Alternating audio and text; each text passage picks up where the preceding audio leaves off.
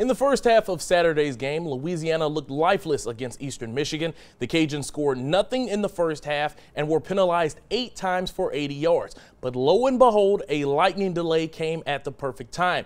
UL trailed by 2 touchdowns going into the break and had a ton of life blown into them into the second half as they scored 49 total points, including 4 touchdowns in the fourth quarter.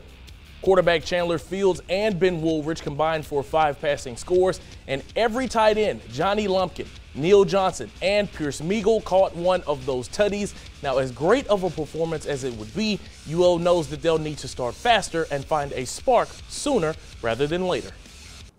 I think it's fun to see them feed off of each other that way.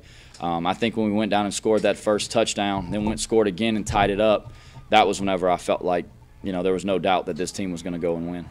At the end of the day, it was just we got to win our one-on-one, starting with coaches, starting with the O-line. Just everybody got a job. So if you do your job, at the end of the day, you'll make a play, and then everything start clicking, and then get to rolling. I feel like we really needed that because we came back after that lightning delay, a brand new team, brand new focus. We got a lot of things fixed, and Cajuns win.